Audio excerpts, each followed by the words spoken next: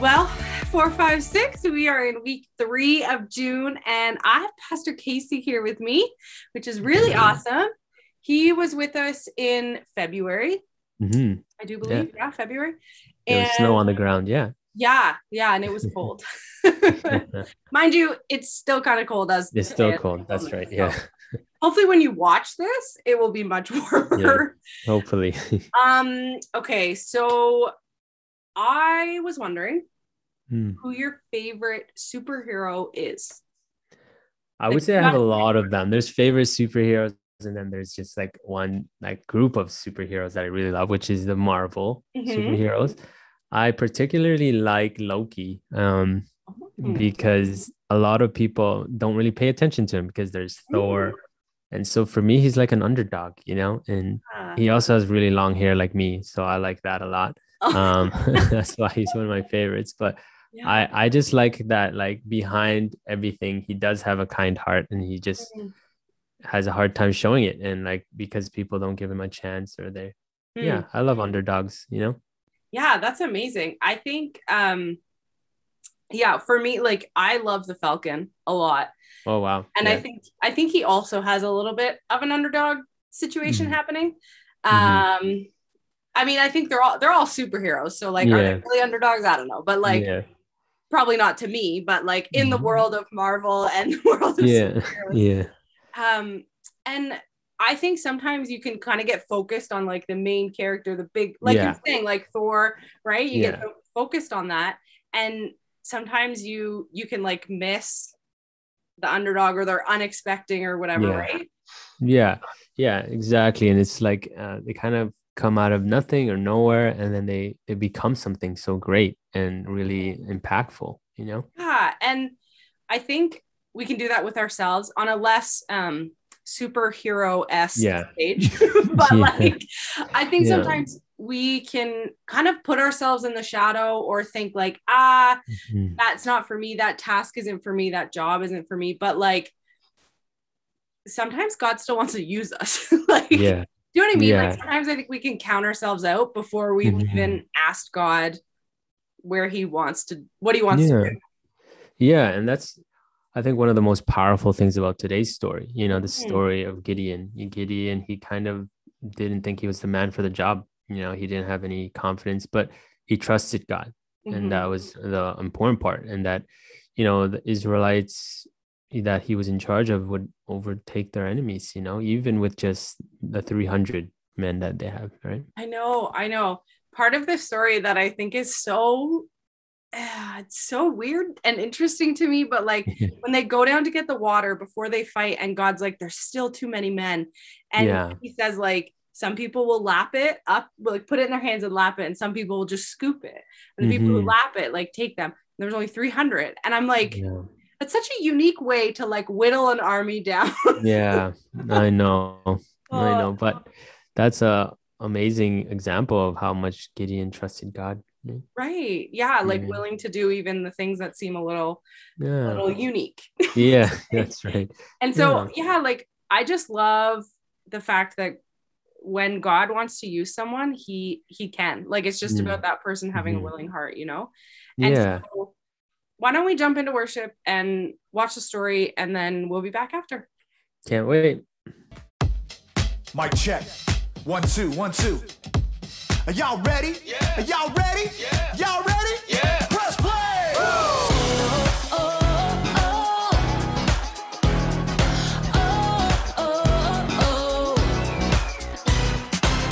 Jesus, we know we belong here because of your love for us that goes on and on forever.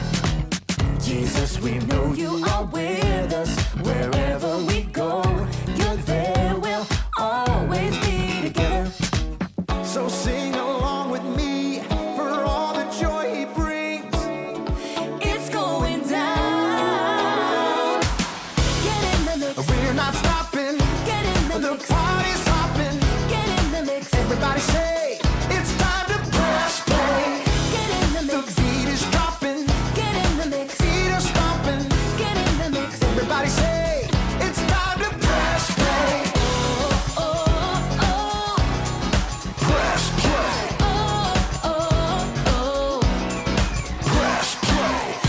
Jesus, we know we belong here because of your love for us that goes on and on forever.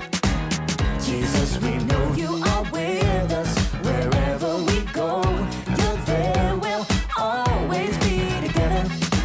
So sing along with me for all the joy he brings. It's going down. Get in the mix. We're not stopping. Get in the The mix. party's hopping. Get in the mix. Everybody say it's time to press play. Get in the The mix. beat is dropping. Get in the mix. Feet are stomping. Get in the mix. Everybody say it's time to press play. Oh, oh, Press play. oh, oh, oh, Press play. oh, oh, Press play. oh, Press play. All right, all right, all right. We're gonna break it down one time, y'all. You gotta sing it out with all you got. Y'all ready? Come on, come on. Clap your hands like this. Have confidence to get in the mix. Clap your hands like this. Have confidence to get in the mix. Now clap your hands like this. Like this. Have confidence to get in the mix. Now clap your hands like this. Like this. Everybody get in the mix. get in the mix. We're not stopping. Get in the The mix. party's hopping.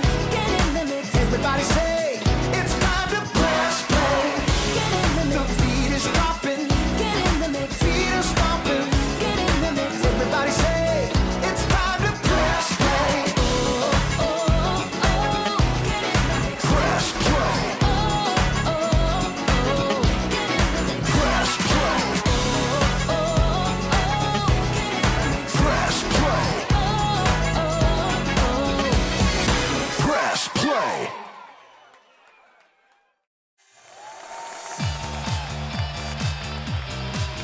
Up next on The Song, we have Brandon singing Lasagna.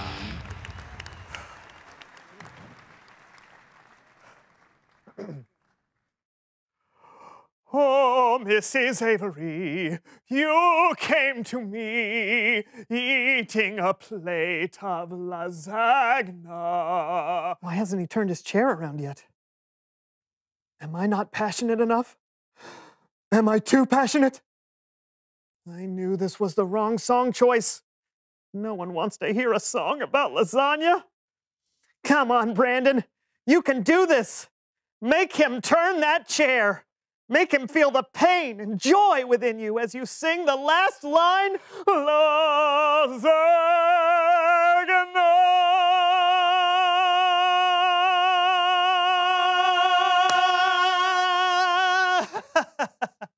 Brandon, that was beautiful.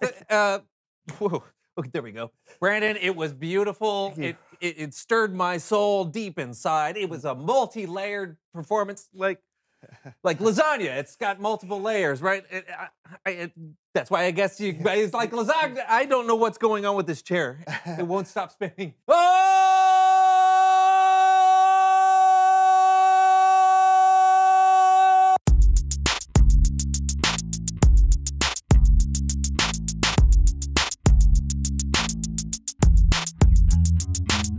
Hello, everyone. I'm Brandon. And I'm John. And welcome to the So-and-So Show. And John.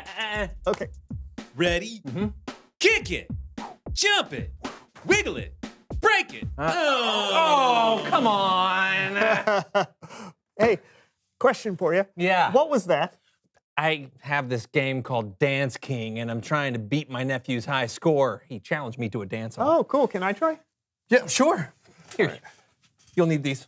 Oh, okay. Why do I need these? Those are the controllers. Oh, great, great. Do I have to put on the rest of the costume as well? What costume? So I just put these gloves on then and... Yeah, okay, ready? Yeah. Here we go. Oh, well, okay. Ready?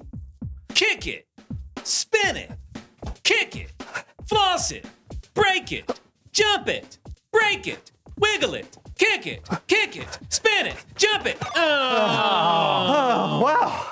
That is tough. Yeah. Yeah, it is. Phew. There we go. Ready? Yes! Spin it, wiggle it, spin it, break it, floss it, jump it, kick it. Oh, man! going to be able to do this. Oh, no. Come on, you're a great dancer. No, apparently not as good as my nephew. He's going to talk so much trash about this at our next family reunion. Man. How old is he? Almost 4. Okay, look, I think you can do this, buddy. No, I can't. Yeah, you can. All you need is a little bit of confidence. You got this. You're right. Yeah. Ready? Yes!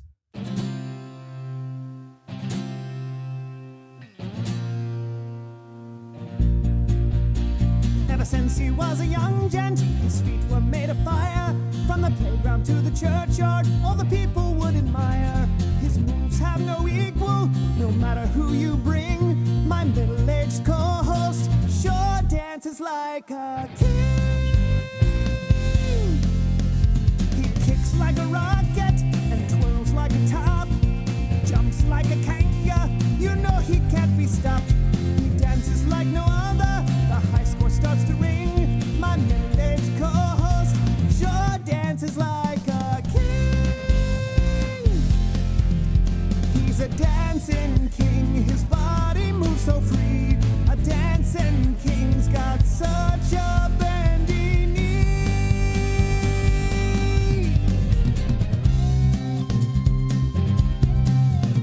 Your nephew will be beaten, your moves will succeed.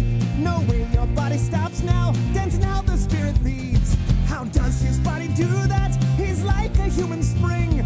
My middle-aged co-host sure dances like a king.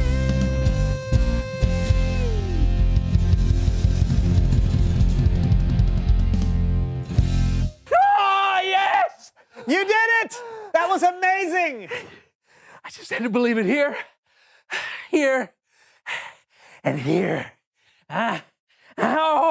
Oh! Ouch! Ouch! Hot fire! Woo!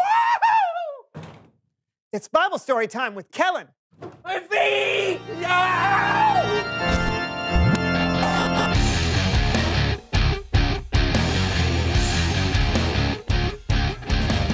What's up, my good people? Hey, not much, Kellen. You? Just here to tell the Bible story. Well, then by all means, take it away. Our story today comes from the book of Judges.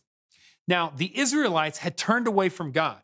And when that happened, God's enemies came and destroyed the Israelites' crops and livestock. God's people were so terrified, they hid in caves from their enemies, the Midianites. Hey, Bert, you see any of them Israelites around here? No, but I see some of their crops. Whoa! Destroy them! Okay. Let's go. Ah, good.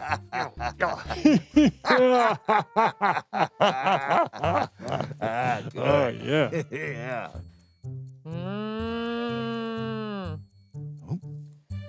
Oh, hey, Bert. Catch!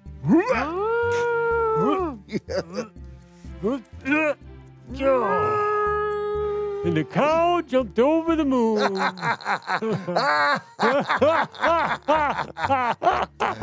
right. Oh, yeah.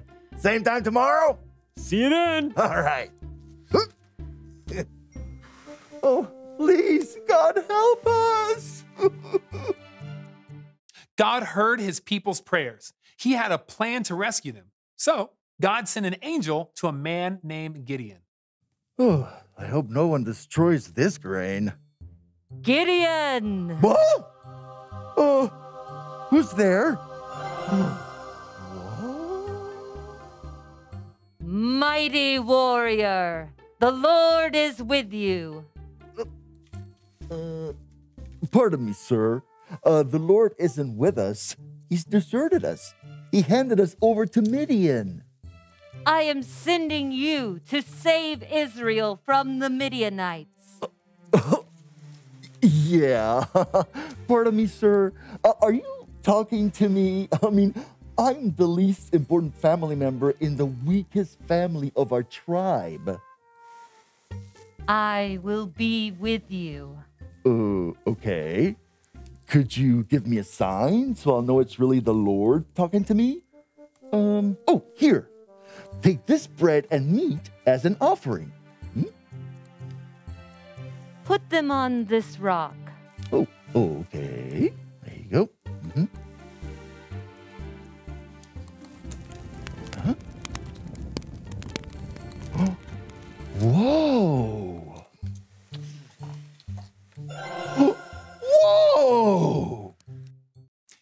Gideon knew God wanted him to lead the Israelites, but he still wasn't confident he could do it. So he asked God for 2 more signs, and God patiently reminded Gideon that he was not alone. So Gideon gathered an army of 32,000 men. With this army of 32,000, we will defeat the Midianites. Gideon. Oh, Lord. You have too many men. Oh, too many? God told Gideon that if the army had too many soldiers, the Israelites might think they defeated the Midianites all by themselves. The Lord wanted his people to put all their confidence in him. So God told Gideon what to say. Okay, so here's the deal. If any of you are scared, you can go home. What? Huh? Is he Really? serious? No, I don't believe him. This is some kind of a trick. Come on. Joking. Oh, Nope, not a joke. If you tremble with fear, you can go. All right. okay then. Hey, See ya. yeah. Snow day. How's that, God? Still too many. It's true. God wanted even fewer soldiers. He told Gideon to take his army down to the water to drink. How they drank the water would determine if they stayed or went home. All right. If you lap the water up with your hands, you can stay. Everyone who got down on their knees and drank directly from the water can go home. All right. Okay then. Hey, See ya. yeah. Snow day. Well, okay. How many are left? 300. Oh, boy. We got Hey, this. no, don't worry. Let's go do it. Okay, if you want. So Gideon and his army of only 300 men prepared to face an army of 130,000 Midianites. It seemed impossible, but through it all, God was with them. Everyone here? Yeah, we're right Yeah. here. No, yeah, we're Okay, for boss. duty. Okay. All right. Everyone gets a trumpet. Oh, sweet. That's awesome. Yeah. And a torch with a clay jar over it. Okay, that seems a little less effective. I don't know what Sure. Yeah. Now, tonight, we'll go to the Midianite camp, then watch me and do what I do. Yeah. Okay. We're with you. Yeah, We're behind we'll you. do what you do. Around 10 o'clock that night, the Israelites went to the place where the Midianites were sleeping.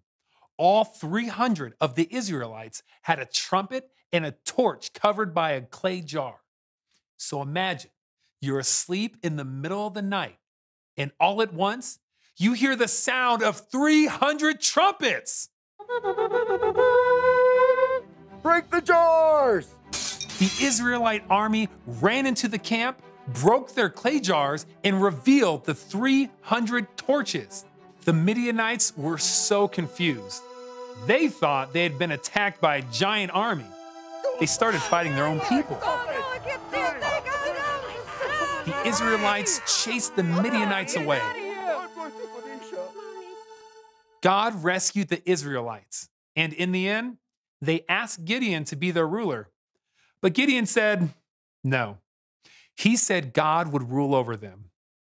The end. Action-packed story, Kellen. Thanks. Absolutely. I love how God showed Gideon and all of Israel that he was what they needed the whole time. Yeah, and I loved how God used Gideon to do something amazing, even though Gideon was just a normal person. I mean, he wasn't a superhero or anything. It's true. God can use any of us to do great things. That's why we should put our confidence in him. Really great. Thanks, Kellen. Anytime. I'll see you guys later. Bye, man. Wow, God can use any of us. He could use me. Brandon, me. I know. But how, Brandon? How? Let's find out. Reveal the question. How could God use you? That's what I'm trying to find out. Maybe God can use you to stand up for a friend who's getting picked on. Oh, or he could use you to help a sibling with their homework. Good one. God used you today to help give me the confidence to beat my nephew in Dance King. That's great. And God used me to teach my nephew humility. Your high score is toast, Lance. What? He beat me already. Yeah, 4-year-olds are talented. Almost 4. We'll see you next time on the So-and-So Show. Hey, you want to dance? Of course. Wow. Can you imagine like already kind of questioning and being like, can I do this? Can I lead the charge? And then God kind of says, actually, you had 32,000 men. Now you have 300. Like that would be very unnerving. I know, like you thought you were nervous with 32,000. Yeah. Here's 300. Like I know. Like, yeah. Man, wow. And he, I'm sure, wrestled with God a little bit, but at the end of the day, like he trusted him and he trusted his plan. Yeah. Yeah. And we probably won't find ourselves in a situation like exactly like Gideon. But we can find ourselves in situations that like Brandon and John had talked about at the end of the video. Yeah. And I think knowing that God can use us no matter what, like no matter what our situation is, no matter what our circumstances are, I mean, like God can still use us and wants to. Yeah. And, confidence usually isn't about being even the best, right? Or like having the most of the most, it's just the confidence that like who we are and who God says we are, and who God is, and that we can trust God no matter what. Yeah.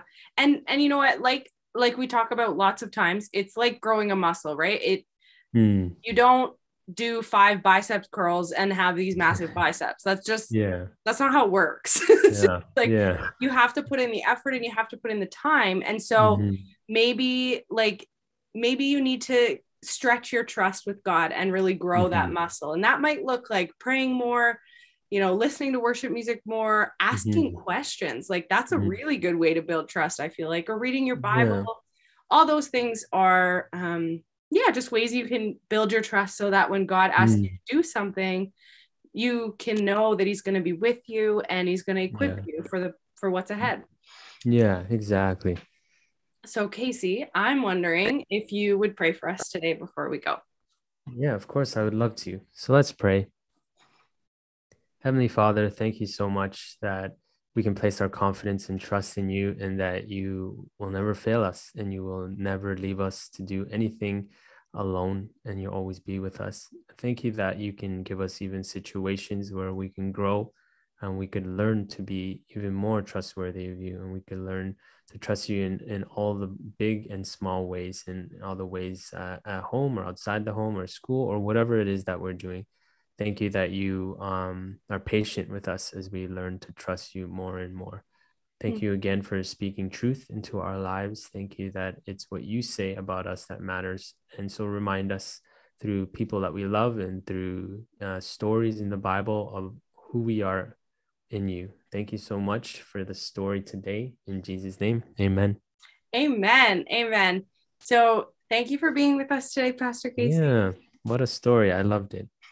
Right. I know. It's one of those ones that I feel like no matter how many times I read it or study it, I'm still like, whoa. Yeah. That's crazy. I want to go read it again, Yeah. So thanks for being with us, and we will see you guys next week. I will see you guys next week. Bye.